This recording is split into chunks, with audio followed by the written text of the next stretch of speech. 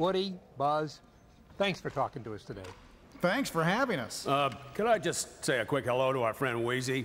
He's an asthmatic squeeze toy with a heart of gold. We're all rooting for you, Wheeze. We know a donor whistle will show up soon. Yeah, hang in there, Wheezy. Could I ask you a few quick questions? Certainly. Of course. I saw the film again recently, and I must say, I enjoy the relationship that you two have on the screen. That's not much of a question.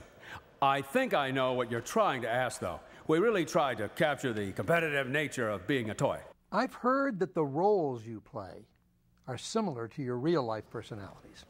Well, that's... So true, I do have quite a following on and off the set. Well, not only that, Buzz, but you brought so much to the character. I mean, the script called for Buzz to be deluded, and on the set, you really got this sense that Buzz was absolutely clueless. It was amazing. Well, See? He's doing it right now. How do you do it? Oh, now the credit shouldn't just go to me.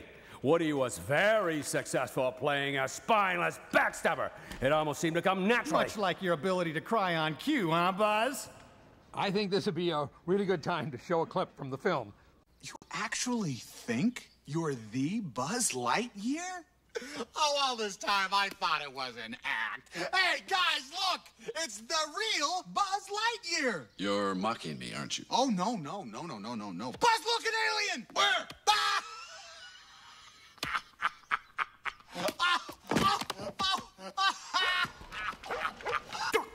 Great film, guys. Best of luck. Thanks for being with us. Our pleasure. Great.